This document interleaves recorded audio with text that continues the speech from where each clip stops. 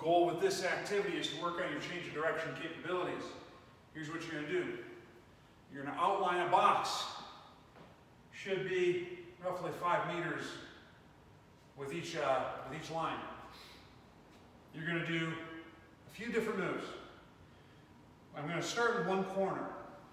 I'm going to sprint to the edge of the box, the next corner. Once I get there, I'm going to drop down into an athletic stance, and I'm going to shuffle to the next corner.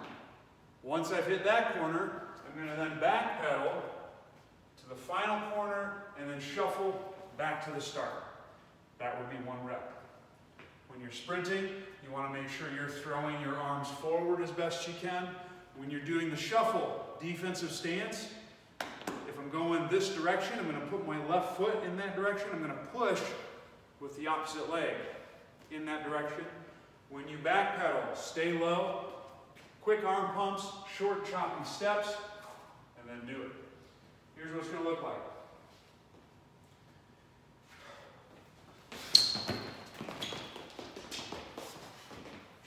And that's how it's done. Give it a shot.